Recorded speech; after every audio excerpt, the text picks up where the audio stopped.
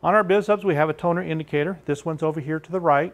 As the toner goes down, gets to within 20%, you'll see a message here in your message center. It'll tell you to make sure you have a toner on hand, basically. When the light starts flashing, that's indicating the toner is actually empty and you can actually change it. So we keep our toner inside of here. You open up the panel. In here we have our toner on the top. We have our yellow, magenta, cyan, and K for black. To change your toner, you simply turn it, pull it out, push the new one in, and turn it, and just close the lid.